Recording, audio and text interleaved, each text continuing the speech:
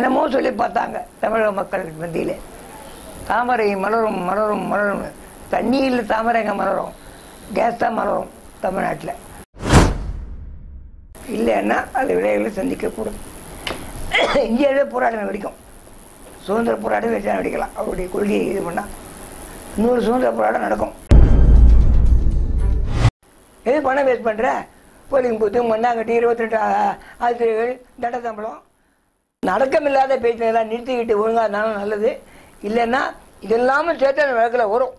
எதிர்ப்புகள் இவ்வளோ இருக்கும்போது வாக்கு எண்ணிக்கையை வச்சு நீங்கள் தேர்தல் நடத்துறது தப்புன்னு ஒரு வழக்கு நான் போடுவேன். அழுகிய மாம்பழம் அது தேவையில்லாத மாட்டேன். அது கம்ப்யூட்டர் கீழே ரிமோட்டை வச்சு ஆப்ரேட் பண்ணுறாங்க போலிங் ஆஃபீஸர். அடங்கி போனால் உங்களுக்கு நல்லது, இல்லை என்றால் மக்களுக்கு நல்லது என்று உங்களுக்கு எச்சரிக்கையாகவும் சொல்லுகிறேன். இப்போது தேனியில் ஜெயிச்சதாக சொல்லிட்டு இருக்காங்க. அதுக்கும் முட்டுக்கட்டை வரப்போகிறது. தேர்தல் வழக்கு போட போகிறேன். சேவாத வாங்க 2 வருஷத்துக்கு. கடந்த கால இதையும் இந்த காலத்தில் தேர்தல் ஆணையம் எப்படி அவருக்கு சலுகைகள்லாம் கொடுத்தது, என்னென்ன சலுகைகள் கொடுத்தார்கள், அதெல்லாம் கரெக்ட் பண்ணிகிட்டு இருக்கேன். அதேமாதிரி கால்வாசி 40% வந்துடுது. இன்னும் ஒரு 60% வரணும். வந்துடும். நிச்சயமாக வழக்கு தொடருவேன். பிஜேபி தமிழகத்தில் கனைவிலும் இனிமே நினைக்க முடியாது. அது நிச்சயம் சொல்லுவேன். அதனால் இங்கே தமிழ்நாட்டில் நம்ம உழைக்கிறவங்க, உழைப்பாளி வாயில் மண்ணை போட்டால் அவங்க வாயிலுக்கு மண்ணை விழுந்து பிஜேபி அறிஞ்சுக்கணும். கணக்குன்னா எல்லாத்தையும் கணக்கு பார்க்கணும். தமிழ்நாட்டு மக்களை அவன் அடிமையாக நினைச்சான்னா அவன் அழிவான். சற்று முன் times social trend YouTube channel நேயர்களுக்கும் அதன் தொழில்நுட்ப கலைஞர்களுக்கும் நிர்வாகிகளுக்கும் மக்கள் பாதுகாப்பு கழகத்தின் நிறுவனத் தலைவர் 86 வயது இளைஞன் மனமார்ந்த வாழ்த்துக்களை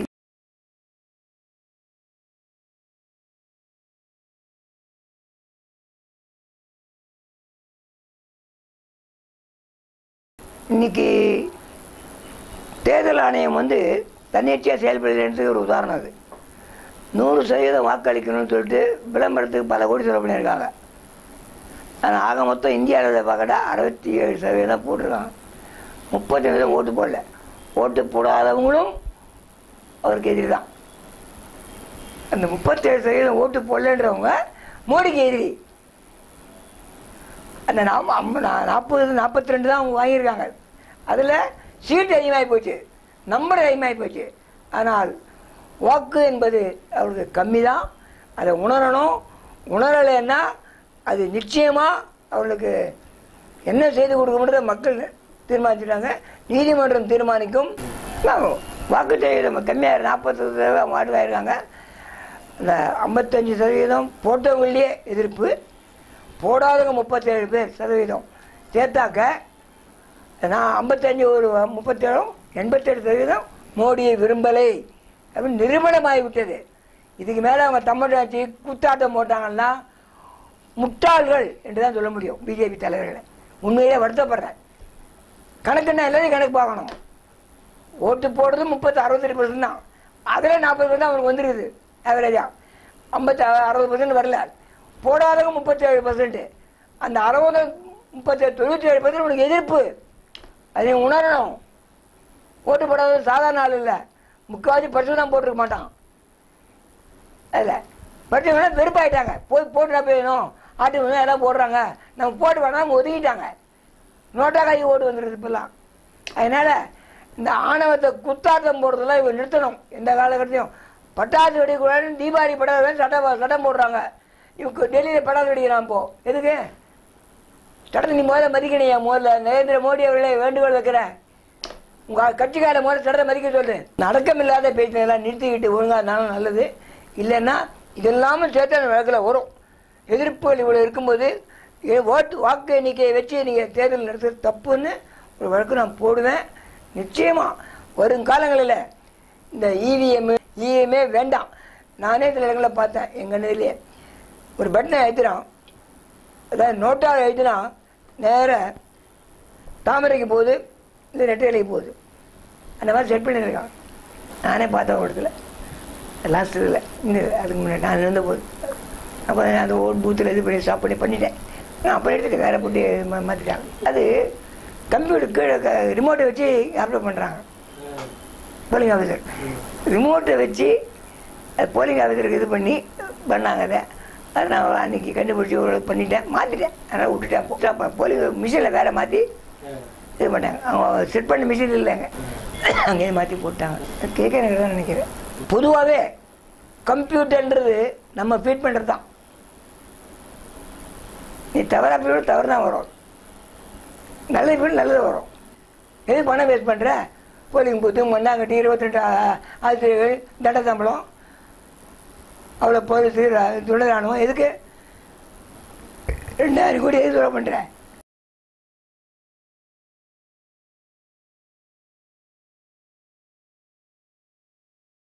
தேர்தல் முடிவுகள் அறிவிக்கப்பட்டன. அதிலே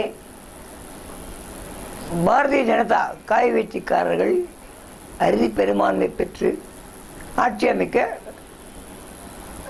மக்கள் அழைத்திருக்கிறார்கள் என்று நினைக்கிறார்கள். ஆனால் மக்கள் அழைத்ததாக நான் நம்பவில்லை. இப்பொழுது கூட ஏதோ நடந்துவிட்டது. ஜனநாயகத்தை பொறுத்தவரை மதிக்க வேண்டியவன் மதிக்கிறேன், அவர்களுக்கும் வாழ்த்து தெரிவிக்கிறேன். ஆனால் அதே கட்டத்திலே இந்தியா ஒரு சமதர்ம சமுதாய நாடு. இந்துத்துவ என்று கொள்ளையடிக்காமல் அனைத்து மதத்தினரையும் ஒன்றிணைத்து யாருக்கும் எந்த விதமான தொந்தரவும் கொடுக்காமல், ஆனால் செய்வாரா என்ற சந்தேகம் இருக்கிறது. கொள்ளையர்களோடு கைகோர்த்து கொண்டிருந்து யாரும் மறுக்க முடியாது, மறைக்க முடியாது. அப்படிப்பட்டவர்களை இன்னமும் கைகோர்த்து கொண்டிருப்பாரையானால் அந்த மத்தியிலே என்னதான் அறுதிப்பெருமானம் இருந்தாலும் ஆட்சி கலைக்கக்கூடிய சூழ்நிலை உருவாகிவிடுமோ என்ற சந்தேகம் எனக்கு இருக்கிறது. அதற்கான தொழில்நுட்பங்களை எல்லாம் நான் பார்த்து கொண்டிருக்கின்றேன். நிச்சயமாக ஒரு வழக்கு தொடர்வேன். ஒரு மாதம் இல்லை 2 மாதம் பார்த்துட்டு அது டீட்டெயில்ஸாக கிடைச்ச பிறகு வழக்கு நிச்சயமாக தொடர்வேன். இவருடைய போக்கு சரியில்லை என்றால். உண்மையிலேயே தமிழக பிஜேபி என்னென்னமோ சொல்லி பார்த்தாங்க. தமிழக மக்கள் மத்தியில் தாமரை மலரும் மலரும் மலரும், தண்ணியில் தாமரைங்க மலரும், கேஸ் தான் மலரும். தமிழ்நாட்டில் விவசாய நிலையங்களெல்லாம் குழாய் பைத்து விட்டு நெருப்பு கொதிக்குது. கண்ணால் பார்த்துட்டு வந்தேன், ஃபோட்டோவில் எடுத்து கோர்ட்டில் கொடுத்துருக்கேன். இப்படிப்பட்ட சூழ்நிலையை இனிமேல் இவர்கள் தொடர்வார்களே ஆனால் அறுதிப்பெருமானை பெற்றிருந்தால் ஆட்சியை கலைக்கக்கூடிய சூழ்நிலை உருவாக்கப்படும் என்பதை மட்டும் உறுதியாக சொல்லுகிறேன். அடங்கி போனால் உங்களுக்கு நல்லது, இல்லை என்றால் மக்களுக்கு நல்லது என்று உங்களுக்கு எச்சரிக்கையாகவும் சொல்லுகிறேன். பிரதமர் ஆட்டம் அதிக வேண்டாம், அமித்ஷாவோட கூட சேர்ந்து கொட்டம் போட வேண்டாம். எல்லா மதத்தினரையும் சமமாக பாவித்து அவளுக்கு கொடுக்க வேண்டிய சலுகைகளை கொடுத்து நல்ல முறையிலே பாதுகாத்தால் உங்களுக்கு நல்லது, இல்லை என்றால் மக்களுக்கு நல்லது என்பதை ஆணித்தரமாக கூறி, இப்போது தேனியில் ஜெயிச்சதாக சொல்லிட்டு இருக்காங்க. அதுக்கும் முட்டுக்கட்டை வரப்போகிறது. தேர்தல் வழக்கு போட போகிறேன். ஏற்கனவே எம்பின்னு பரவப்படுறதுனால அது ஆணித்தரமாக இன்றைக்கி நிரூபிக்கப்பட்டு விட்டது என்று நினைக்கின்றேன். அந்த தொகுதியும் உடனடியாக சில வாதங்களிலே பறிக்கப்படும் என்று நான் வருத்தத்தோடு தெரிவிக்கிறேன். சட்டமன்றம் கூடுமையானால் அறுதிப்பெருமான் நிரூபிக்க முடியாத நிலையிலே மக்களை மதிக்க தெரியாத ஒரு ஓபிஎஸ் சிபிஎஸ் அரசாங்கம் நிச்சயமாக மாற்றப்படும். தமிழக மக்கள் நல்ல அரசியல் மாற்றத்தை ஜூன் 15ஆம் தேதிக்கு பிறகு நிச்சயமாக எதிர்பார்க்கலாம். கூட்டு சேர்க்கிற காய் வீச்சுக்காரர்களுக்கும் தமிழகத்தில் ஒரு இடம் கூட கிடைக்கல. போன தடவை ஒரு இடம் வாங்கினாங்க, இந்த இடம் அது கூட கிடைக்கல. இதுக்கெல்லாம் காரணம் என்ன? அராஜகம், பிஜேபியின் அராஜகம். வடநாட்டிலே ஏதோ நடந்து போச்சு, வந்துட்டாங்க. ஆனால் தென்னகத்தில் இனி அவர்களுடைய வாழாட்ட முடியாது. உண்மையிலேயே நல்லபடியாக ஆட்சி பண்ணால் 5 வருடங்கள் நீடிக்கலாம், இல்லை என்றால் நடுவிலே ஆட்சி கலைக்கக்கூடிய சூழலை உருவாக்கலாம் என்பதை வருத்தத்தோடு எச்சரிக்கையாக நரேந்திர மோடிகளுக்கு வேண்டுகோளாக வைக்கிறேன். அமித்ஷாவோடு சேர்ந்து நாட்டை இந்துத்துவ என்ற போர்வையிலே ஏமாற்றுவதானால் விரைவிலே எதிர்பாருங்கள் தமிழகத்திலே மாற்றம்.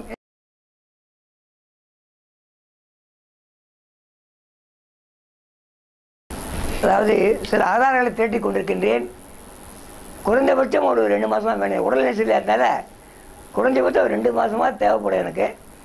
அவருடைய கடந்த கால இதையும் இந்த காலத்தை தேர்தல் ஆணையம் எப்படி அவர் சலுகைகள்லாம் கொடுத்தது, என்னென்ன சலுகைகள் கொடுத்தார்கள், அதெல்லாம் கரெக்ட் பண்ணிகிட்ருக்கேன். அதேமாதிரி கால்வாசி 40% வந்துடுது.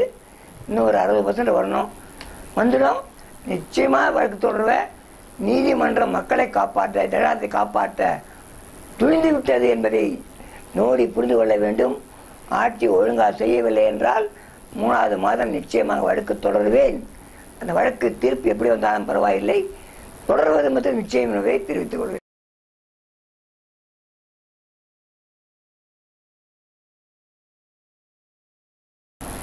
பிரதான கோரிக்கைன்றது தேர்தல் ஆணையம், சிபிஐ, நீதிமன்றம் தான் கொஞ்சம் ஒதுங்கி இருக்குது.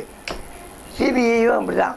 இன்கம் டேக்ஸு எல்லாமே, வருமானத்துறை எல்லாமே மோடி என்ன சொல்கிறாங்க, ரிசர்வ் பேங்க் உள்பட இதெல்லாம் எடுத்துக்காட்டாக வச்சுருக்கேன். இந்த மாதிரி ஒரு பாயிண்ட் ஏதாவது நாளைக்கோ மந்திரி சபை அமைச்சு உட்கார்ந்தால் சொன்னால் நிச்சயமாக அடுத்த நாளே கூட போடுவேன். அதற்காக வழக்கு தொடருவேன். மற்றவே நீதிமன்றத்தில் விட்டுடுவேன். நியாயம் இருக்கிறது. ஏற்கனவே ஒரு வழக்கு இங்கே இருக்குது. போன எலெக்ஷனை போட்டது போதே அதுலேயே அவர் மாட்டுறாரு எப்படி அந்த பணத்தை சொல்ல பண்ணான்னு. இப்போ இன்றைக்கி என்னென்ன சொல்ல போகிறார் எல்லாம் தெரியுது. ஆதாரங்களை திரட்டி நிச்சயமாக சொல்கிறேன். மக்கள் நலனுக்காக பிஜேபி என்ற போர்வையிலே மோடி செய்கிற அராஜகங்களுக்கு அமித்ஷாவோடு சேர்ந்து, இது அமித்ஷாவோட வெற்றியாக தான் சொல்லிட்டு இருக்காங்க எல்லாரும். மோடியை விட அவர் தான் பின்னிருந்து நடத்துகிறாருன்னு. அந்த அமித்ஷாவே ஒரு குற்றவாளி தான். இதெல்லாம் டீட்டெயில் எடுத்துகிட்டு இருக்கேன். இவங்க திரும்பி பதவியில் இருக்குன்ற அளவுக்கு வழக்க போடுதுன்னா வரும்போது இவர்கள் அந்த பதவியில் இருக்கிறதுக்கு தகுதி இல்லைன்ற மாதிரி கொண்டு போகிறேன். பிரதம மந்திரியும் அமித்ஷா தலைவரும். அதனால் பிஜேபியினுடைய செயல்பாட்டை பொறுத்து 1 மாதம் 2 மாதம் பார்ப்பேன். 3வது மாதம் நிச்சயமாக போடுவேன். வெற்றி கிடைக்கும் மக்களுக்காக. சுப்ரீம் கோர்ட்டில் வழக்கு தொடர்ந்து அது கேஸ் வரந்து நடந்துருந்தாங்க. அங்கே பண்ணியிருக்காங்க. அந்த தண்டனை நியாயமான முறையிலே சட்ட ரீதியாக கிடைக்க வகை செய்வேன் என்று வருத்தத்தோடு தெரிவித்துக் கொள்கிறேன்.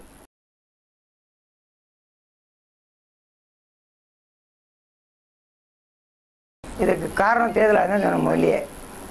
வருமான சோத்துக்கு ஒரு சோறு தான் போதும் என் மந்திரி பதவியை கலைக்கிறதுக்கு. அதை தெரிய எட்டுட்டு இருக்கேன். சொல்ல சொல்ல வச்சுட்டீங்க. வருமான சோத்துக்கு ஒரு சோறு தான் போதும்.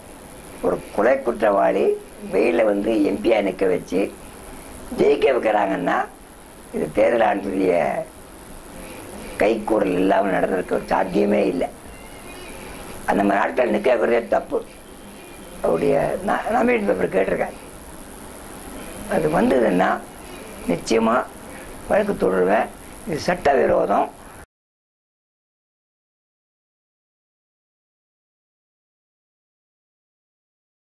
அடங்கி வாதிப்பாருன்னு நினைக்கிறேன். ஏன்னா இப்போ ஒரு பயம் கிளம்பிச்சு அவருக்கு. அந்த பயத்துக்கு அவர் கட்டுப்பட்டே ஆகணும். தனிமையாட்டி வந்தால் கூட மக்கள் விரோத செயலை செய்யணுன்றது மக்கள் புரிய வச்சுட்டாங்க. தென்னிந்திய மக்கள், வடஇந்திய மக்கள் காட்டு பயந்தமாக போட்டாங்க. அதை அவர் எதுவும் அருக முடியாது. ஏன்னா மக்கள் எல்லாரும் மக்கள் இந்தியாவில் ஓட்டு போடாதவங்க உனக்கு எதிர்ப்பாக இருக்காங்க. அந்த நிலைமையில் அவர் திட்டங்களை 4 பேரை கன்சல்ட் பண்ணி அப்போ தான் செய்வார்னு எதிர்பார்க்குறேன். இல்லைன்னா அது விளைவுகளை சந்திக்கக்கூடும். இந்தியாவிலே போராட்டம் வெடிக்கும். சுதந்திர போராட்டம் வச்சா வெடிக்கலாம். அவருடைய கொள்கையை இது பண்ணால் இன்னொரு சுதந்திர போராட்டம் நடக்கும். இவர் அது மாதிரி நடந்தால் நடக்க மாட்டான்னு எதிர்பார்க்குறேன். ஏன்னா அதில் சில தலைவர் நல்ல குறிக்கோள் இருக்காங்க. எல்லாம் சொல்ல முடியாது. இன்றைக்கி அந்த ஆணவம் குறைஞ்சிருக்குன்னு நினைக்கிறேன். குறைஞ்சிருக்கணும், குறையணும். குறையலைன்னா மக்கள் குறைய வைப்பார்கள்.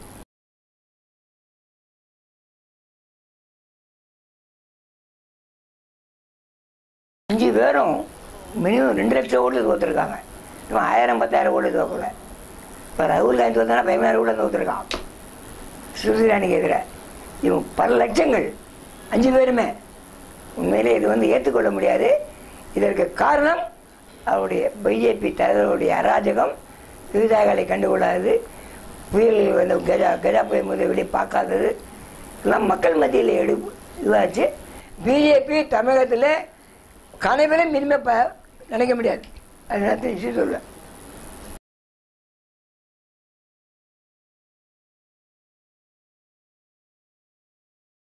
அழுகிய மாம்பழம் அது தேவையில்லாத மாட்டேன் அந்த இதுக்காக சொல்வது நான் சொன்ன கேட்கல. ரஜினிகாந்த் இவனும் அவன் தான் என்ன விஜயகாந்த் வேண்டான்னு சொன்னேன். அது தமிழ்நாட்டை பொறுத்தவரை மக்கள் உண்மையிலேயே மக்கள் தமிழக மக்கள் இந்தியாவிலேயே கீழ் மட்டத்தில் இருந்தால் கூட சரி, வில்லேஜில் இருந்தால் கூட சரி, அவங்களுக்கு தெரியுது தப்பு என்னான்னு. அது தண்டனை கொடுக்குறது அவங்களுக்கு தெரியும். யார் யார் எப்படி கொடுக்கணும் நேரம் பார்த்து கொடுக்குறது இருக்குது. வட இந்தியாவில் அது கிடையாது. கண்ணை மூண்டு பைசா கொடுத்தா போதும். அதனால் பிஜேபிக்கு ஒன்றும் கிடையாது. மத வெறியர்கள் நல்லா ப்ரூவ் பண்ணிட்டாங்க போன அதில். அதனால் அது நிச்சயமாக இருக்கக்கூடாது. இதெல்லாம் மக்கள் மத்தியில் வெறுப்பை உண்டாக்கியது. மக்கள் மத்தியில் தமிழகத்தில் கொஞ்சம் வட இந்தியாவை விட தமிழ்நாட்டில் படிப்பறிவு உள்ளவர்கள், சிந்திக்கக்கூடியவர்கள், மக்கள் சிந்திக்கக்கூடியவர்கள் அதிகம் இருக்கிறார்கள் என்பது தெரியும்.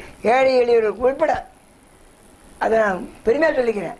அங்கெல்லாம் அது மந்துக்கொள்ளுவாங்க, கண்ணை மூடு ஓட்டு போடுறது. இப்போ டெல்லியில் 7 பேர் பிஜேபி வந்துன்றாங்க, வாங்கிட்டாங்க அவ்வளோதான். அந்த மாதிரி அங்கெல்லாம் மந்துக்கள் என்னை பொறுத்தவரலாம் அவங்களாம் ஏதோ ஒரு இதில் போயிட்டுருக்காங்க. அதனால் இங்கே தமிழ்நாட்டில் நம்ம உழைக்கிறவங்க உழைப்பாளி வாயில் மண்ணை போட்டால் அவங்க வாயிலுக்கு மண்ணை விழுந்து பிஜேபி அறிஞ்சுக்கணும், ஒழுங்காக நடக்கணும். இந்தியா அளவில் 6 மாத காலம் வாதம் கொடுக்குற மேக்சிமம் ஆட்சிக்கு வந்தாலும் தொடர்ந்துக்கிட்ட கருதி பெருமாட்சிக்கலாம், விருந்து சாப்பிடலாம், கடா வெட்டி சாப்பிடலாம்.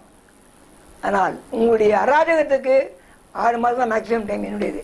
ஒழுங்காக போனால் கொஞ்சம் விட்டு பார்ப்பேன், இல்லைன்னா 3ஆவது மாதம் நிச்சயம் வழக்கு தொடர்வேன் உச்சநீதிமன்றத்தில். திருந்தினால் வாழ்க்கை உங்களுக்கு, திருந்தாவிட்டால் வாழ்க்கை மக்களுக்கு.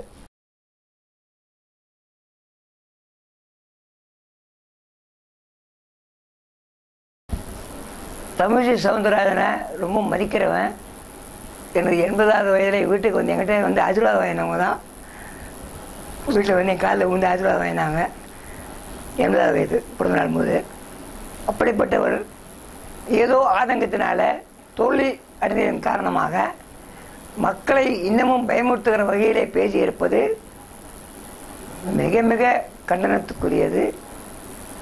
தண்டிக்க கூட பண்ணலாம், தேவையான யோசனை பண்ணுவேன். ஆனால் அவருடைய பேச்சு இனி எடுபடாது. தமிழகத்தில் அவர் தலைமை போயிட்டானா விலகி இருக்கணும். நேரம் விளையாட உட்காந்துருக்காங்க, தூக்கி கழிச்சு தலை போகிறாங்க கூடாது.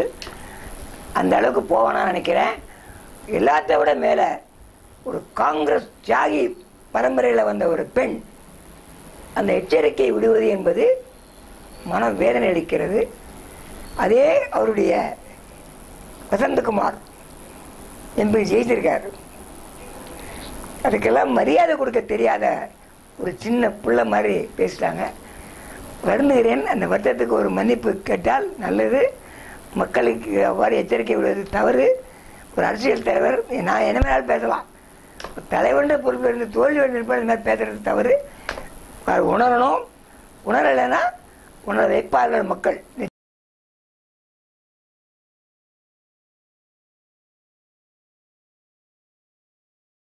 தரவேன்னு சொல்ல மாட்டேன். பிஜேபியுடைய பின்பலமாக இருக்குதுன்னு சொல்லுவேன். அது எடுபடலை. அவருக்கு ஒன்றும் அதிக பெரும்பான்மை கிடைக்கல. இப்போ கூட சட்டமன்றம் கூடி ஸ்பீக்கர் மேலே அந்த இது வச்சுருக்காங்க, நம்பிக்கையில் தீர்மானம். ஸ்பீக்கரே விலகணும் முதல்ல, அந்த அளவு தான் வரும். சட்டமன்றம் கூட்டினா இவங்களுடைய வண்டவாளம் தெரிஞ்சிடும் என்பதை வருத்தத்தோடு தெரிவித்துக் கொள்கிறேன். அதனால் நிச்சயமாக சொல்கிறேன், அந்த சட்டமன்றம் கூடுகிற நேரத்தில் நம்பிக்கையை தீர்மானம் தனபால் மேலே வரும்போது அதனுடைய முடிவு கட்டப்படும். மேக்சிமம் போனால் ஜூன் மாதம் 2க்குள்ளே சட்டமன்றம் கூட வேண்டும். ஏன்னா பட்ஜெட்னு இதுவாகலை, அதுக்காக கூட்டம் போட்டே ஆகணும். என்னதான் தெளி போட முடியாது, உள்ளாட்சியமாக தெளி போட முடியாது பட்ஜெட்டை. அதனால் அதில் மாற்றம் வரும். அப்படி இல்லை என்றால் அதற்கு ஒரு காரணம் வைத்து வழக்கும் போடுவேன். இவருடைய ஆட்சியினுடைய அவலத்தை வச்சு வழக்கு போட்டு ஒரு திருப்பு காரணம் சேவாத வாங்க 2 வருஷத்துக்கு. அது நம்பிக்கை இருக்கிறது. வரும், மாற்றம் வரும், சான்சஸ் இருக்கு. அவருக்கு ஒன்றும் மெஜாரிட்டி கிடையாது. 8 பேர் ஜெயிச்சா கூட 117 பேர் சான்ஸே கிடையாது. இந்த இளைஞன் எப்பொழுதும் உங்களை கொடுத்து கொண்டிருப்பான் என்று தெரிவித்துக் கொண்டு மக்களின் எழுச்சி வெகு விரைவிலே வந்துவிட்டது. அது இன்னும் 3 மாதத்தில் பார்லிமெண்ட்டுடைய செயல்பாட்டை பார்த்து அந்த எழுச்சி மற்றொரு சுதந்திர தாகம் வந்தாலும் வரலாம் என்பதை வருத்தத்தோடு தெரிவித்துக் கொண்டு, தமிழ்நாட்டு மக்களை அவன் அடிமையாக நினைச்சான்னா அவன் அழிவான். அதில் சந்தேகமாக வேணாம். அது இனிமேல் தயார் எடுக்க மாட்டான்னு நினைக்கிறேன். பேச்சுட்டு இருக்கலாம், செயலில் இறங்கினாலாம் சந்தேகமாக வேணாது. தமிழ் அவனும் இழிச்ச வாயம் இல்லை, அவன் நினச்சிட்டு இருக்கான் அழிச்ச வாயன்னு. இந்த தமிழாக தான் வாழறாங்க, அவன் அதை புரிஞ்சுக்கணும். இது வெளிவிடாது. இன்றைய தினம் உண்மையிலேயே எத்தனையோ தொலைக்காட்சிகள் யூடியூப் மூலமாக சேல் பண்ணிட்டு இருக்காங்க. ஒரு வித்தியாசமான முறையில் சற்று முன் டைம்ஸ் சோசியல் ட்ரெண்ட் என்ற ஒரு குழு இளைஞர்களை வைத்துக்கொண்டு இளைஞர்கள் மத்தியிலே என் போன்ற இளைஞர்களை பேட்டி எடுத்து சமூக அக்கறையோடு இருக்கின்ற கேள்விகளை கேட்டு அதற்கு ஒரு பரிகாரம் தேடிக்கொண்டு மக்கள் அதோடு விழிப்போடு இருக்க வேண்டும் என்ற எண்ணத்தை உருவாக்குகின்ற இந்த அமைப்பு என்பதை மகிழ்ச்சியோடு எனது மக்கள் பாதுகாப்பு தலைவர் என்ற முறையிலும் தமிழ்நாடு சமூக அமைப்பின் தலைவர் என்ற முறையிலும் அதன் தலைவி டி வேம்பு டிராபிக் ராமசாமி என்னுடைய அரசியல் வாரிசு. எல்லாரும் அரசியல் வாரிசு சொந்தங்கள் தான் வைப்பாங்க. நான் ஒரு படையாட்சி பொண்ணை வச்சுருக்கேன், 29 வயசு பொண்ணு துணிஞ்சு வந்திருக்காங்க. பாரதி கண்ட கனவு டிராபிக் அதை நினைவுறுத்துகிறார் என்பதை நெட் சோசியல் நெட் ட்ரெண்ட் மூலமாக உண்மையிலே பெருமைப்படுகிறேன். இதன் முக்கியத்துவம் அதை மக்கள் பயன்படுத்திக் கொள்ள வேண்டும் என்ற எண்ணத்தோடு எனது மனமார்ந்த வாழ்த்துக்களை இந்த குழுமத்திற்கும் இந்த நேயர்களுக்கும் இதனுடைய நிர்வாகிகளுக்கும் நீண்ட ஆயுளையும் அவர்களுக்கு தேவையான அனைத்து சகல உரிமைகளையும் பெற்றுத்தர வேண்டும் ஆண்டவன் என்று வேண்டிக் கொண்டு விடுகிறேன். நன்றி நன்றி நன்றி.